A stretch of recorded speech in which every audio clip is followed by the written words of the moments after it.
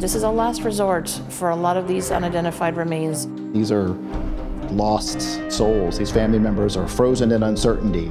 He was found in a wooded area in British Columbia. On his skull there was an exit wound for a bullet.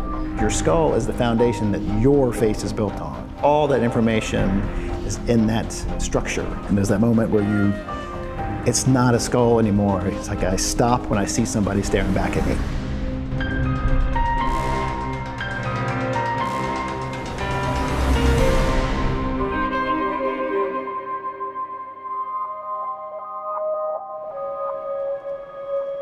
I think this is one of the most important jobs that I'm ever going to do in my career.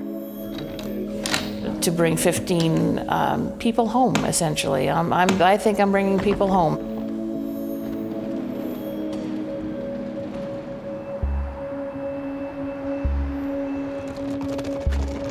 I'm really excited for this journey, and it feels like a long time coming. When I unwrap them, they're incredibly beautiful. And they almost seem like works of art in and of themselves. Because your skull is the foundation that your face is built on. Everything is breaking down to your ears, your hairline, the projection of your nose, thickness of your lips, corners of your mouth, even the fold in your eyelids. All that information is in that structure. What if somebody sees this and is able to give this person their name back? Because they're lost. They've lost their name.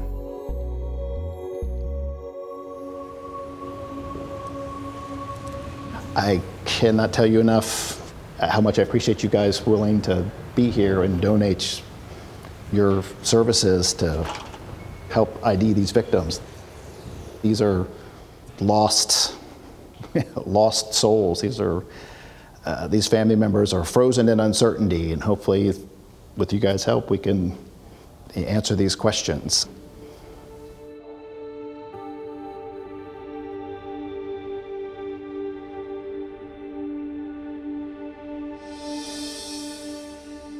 So back in August 2019, I joined Joe Mullen's course to learn how to do post-mortem reconstruction and age progression digitally. It was during that class that he mentioned this wonderful reconstruction class that he actually taught once a year at the New York Academy of Art. He had been doing it since 2015, and it had been so successful that they had actually cleared the shelves at the New York Medical Examiner's office of all unidentified remains. And so for his upcoming class, he didn't have any skulls. So I said, Joe, I think I can get you some Canadian skulls. That was basically the conversation. I didn't have any expectations. Skulls is not what Charity does. That's not her specialty, but she just went home and talked to the right people and just made it happen. This is a last resort for a lot of these unidentified remains. The other investigative avenues have long been gone. There are no clues anymore. Perhaps there's no DNA or nothing to compare to. You need, to be able to compare DNA to, and fingerprints are no longer there. So this is their last hope. The 15 cases that the artists are going to be working on today are from British Columbia and Nova Scotia. So we have 14 from British Columbia and 1 from Nova Scotia. They range in age from approximately 20 years old up to approximately 70 years old. They go back as far as 1972 up until September 2019. So we have a wide range of unidentified remains that were found in that time. They have been found in different places throughout those regions. They were in different states when they were found, but in the end, their skull, their cranium were in good enough condition that we were able to scan them. And they were able to make a very distinct, detailed replication of the actual skull, and that's what the students will be working on.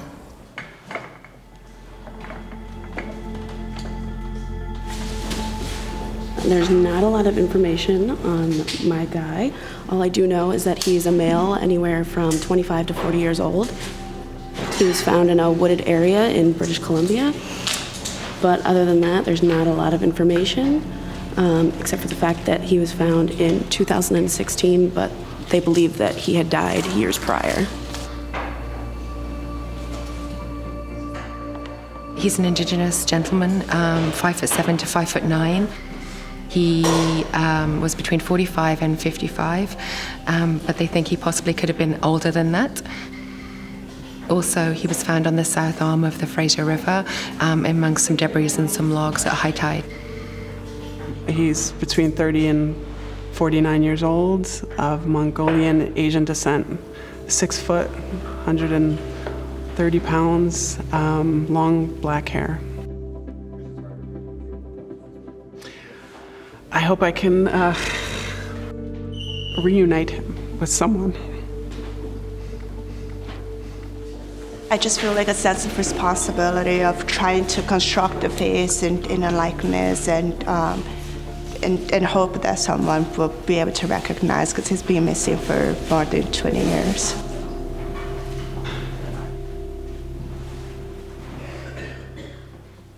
One of the cases that we have from Nova Scotia are the remains of an adult male that was washed on shore after Hurricane Dorian. So today we have Joe Mullins, who's actually working on his reconstruction, and hopefully by the end of the week we will actually have an identity for him, a face for him, to release to the public. So I have one of the newest cases that we're working on this week. New as in it was discovered in September of 2019. So the newer the case is, the more likelihood that somebody is able to recognize it.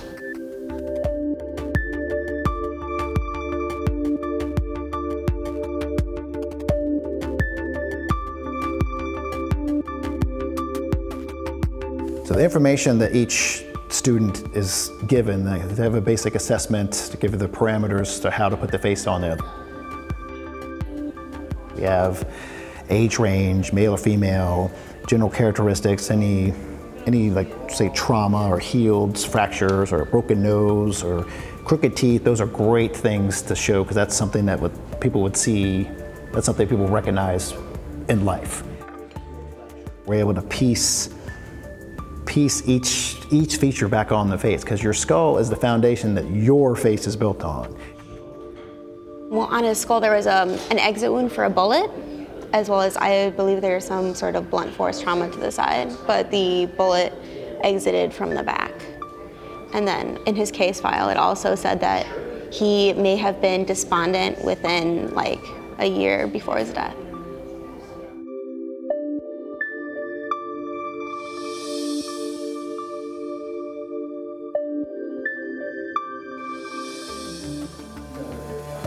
You have a handouts, which is probably for the next hour and 15 minutes. I want you to get started on sculpting the muscles. It's an anatomical approach. It's called the Manchester method. So when you're done, you should be able to count 11 muscles on your skull, but you can't do them too thick. The technique that we're using, it's pretty amazing. There's scientific depth markers of how thick tissue is on the face. So the muscles are a certain thickness, and then you're putting on these tissue markers using straws, and then you're building tissue out to those markers. And they're set markers, obviously for an average face, but they're a good indication of where to start. Yeah. Really long, and he has a really short chin. Yeah. Like a super short chin. It's like crazy. So it's like So cool. And then this is okay. Yeah. Just carry on with it. So remember, the only thing I stress is to make sure that everything is tying into that, so you still should be able to see the outline. Nothing on top of this. Yeah. It's really interesting how all the bony landmarks really dictate how the muscles are gonna behave on top of it. The cheekbones are sort of high, and the mouth it's not that big, so I'm interested to see once we put the nose on, how it's really gonna come together. It's just amazing how just to unlock those secrets that skull is telling you. It's a wonderful collaboration where art and science have to come together to put the right face on these skulls. My background has always kind of been in art. Due to personal circumstances, I decided I wanted a career change much later on in life, so I came to the school and I started last September. I think art should be a really healing thing. It's it's very interesting when you're working and touching, even though it's a 3D printed version of the actual skull, you're touching somebody who no longer exists in this world's face. In a strange way, you're feeling them, you're holding them in your hands, and you're trying to create life from the skull. Should I take a photo here? Was there a press release that had information about this case, or what stuff that was relevant? No, just the size, just the pants. There's a picture of the pants. Size 36 waist? Yes.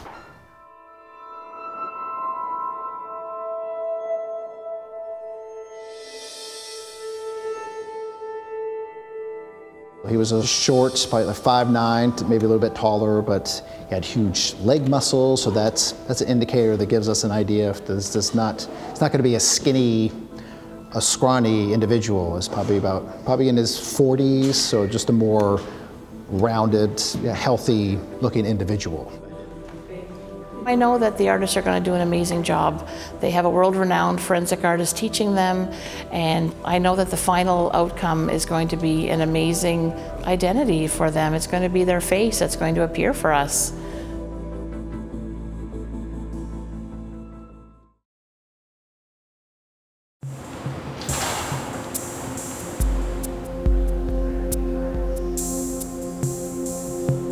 I drive myself crazy with the details. I can go back and forth.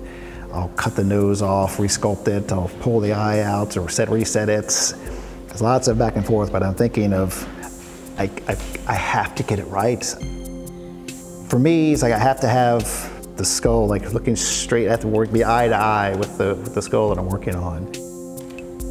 That's back to that, the pressure, the intensity, the focus. I was like, I can't screw this up.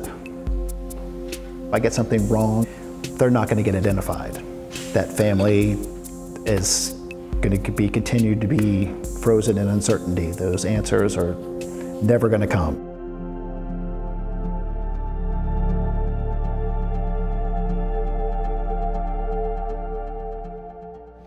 So noses, like ears, the soft tissue, the cartilage, it's very limited information that we get. We get the direction. If you take your clay-soaked finger and stick it in your philtrum and push up, you're going to hit your nasal spine. Now, your nasal spine acts like an arrow to tell you where your nose is pointing, up, down, straight out. We're going to set some toothpicks in there to get that projection. Is that how far it's going to stick out? Yeah, so your tip is going to be like right. One of my many favorite aspects of this class is seeing how the students react to these cases. I enjoy seeing the transition from Monday to Tuesday, where it's kind of the busy work. You don't really start to see the individual features. When we start adding those features, you're going to notice a difference. People are buzzing, chattering around. Wednesday, Thursday, it's quiet because the room is filled now with 16 extra people.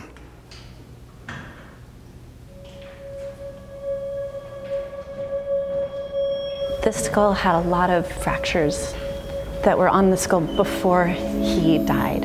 And so it's obvious that he had a pretty tough life. He had no teeth prior to death. Fractures on the side, up on the cheek. His nose was broken. There's a lot going on. So when I look at him, I wonder what he went through, what he was going through at the time of his death. Now that more features are coming into the face, it's starting to do this funny play of it turning from a job to now it's somebody starting to ask me a question. He has almost an expression on his face as though he's asking if I can help him.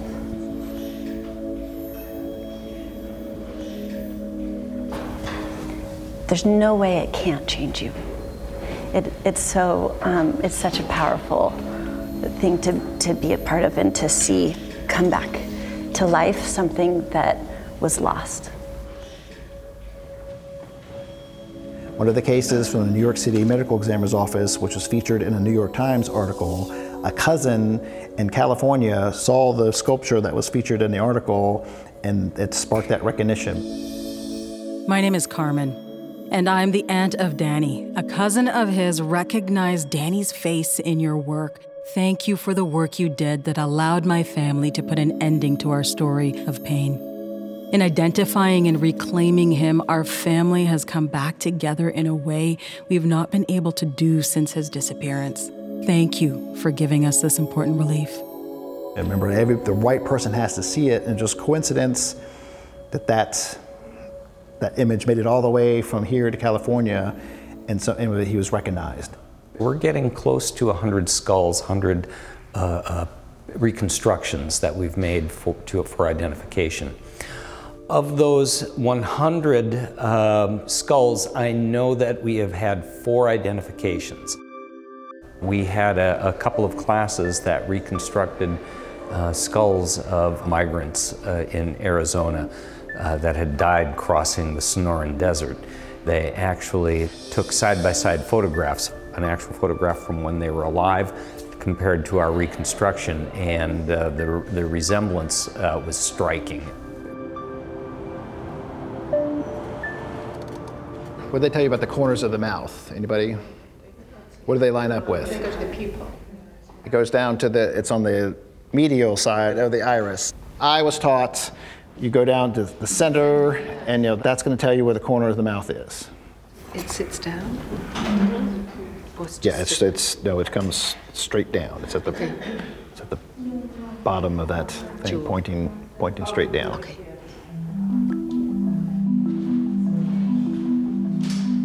So how do you know when you're done? Me personally, I know when I'm done. There's a moment, and I'll be working on the back, sculpting hair, and I'll flip it around, and there's that moment where it's not a skull anymore. It's like I stop when I see somebody staring back at me. It looks like a sad, concerned face, or whatever it is. You start thinking about what was he doing before he passed away? What was he thinking about? Was it a homicide? Did he suicide? Those are all the thoughts, but just the expression has that. He's pondering something. That's just my personal opinion. That's not what I was shooting for, but that's just what happened. It's amazing. It's unbelievable to literally start from nothing and see it develop into something that has so much psychological weight to it. And as it gets more detailed, you kind of get more, you can't help but get more personally involved into it. It's like the weight of it is really real.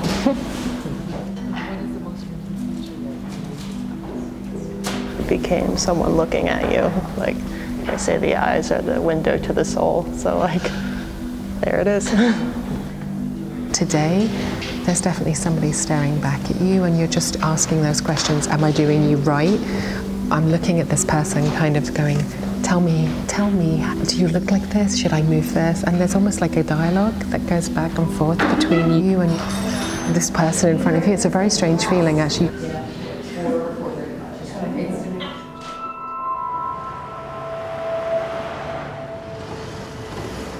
This journey on this course has definitely made me think about becoming a forensic artist. The fact that I could actually use my art to help people has always been part of what I feel my art journey is. This has changed me in a different way. There's millions of skulls out there, and there's millions of fine artists out there that just haven't flexed that forensic muscle yet. So hopefully with this type of exposure and attention brought in this class, we can inspire and just keep doing this until there's no more skulls. How amazing would that be?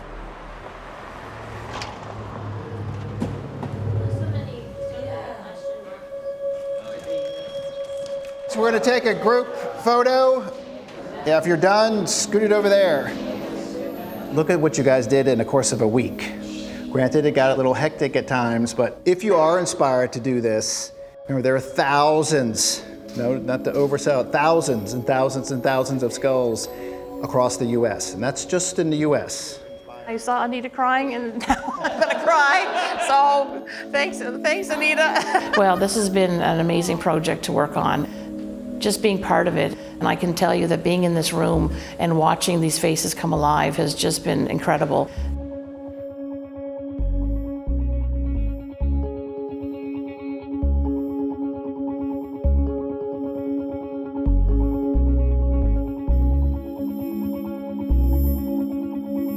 I want a picture with everybody. Somebody take a picture for me, please.